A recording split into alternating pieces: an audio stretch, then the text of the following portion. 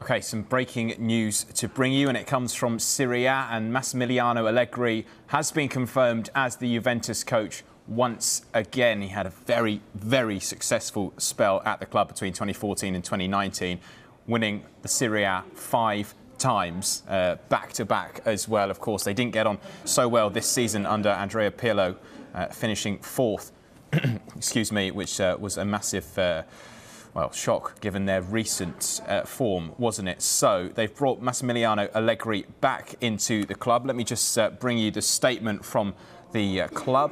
It says Allegri finds a bench he knows very well, a club he loves and loves him, to start a new journey together today towards new goals. Those achieved in his first adventure with Juventus, which I've just talked about, are engraved in the history of the club. 5 Scudetti, 4 consecutive double goals with the Italian Cup, 2 Super Cups, 2 Champions League finals in 3 seasons, epic feats in Italy and in Europe. We said goodbye 2 years ago with a message, history alone, delivered by our president to the coach, a hug and a shirt on which, in 2 words, all Allegri's experience at Juve was, they say. The beauty of the story, however, is that it never stops. And in football, this means a concept that we have ingrained in our DNA.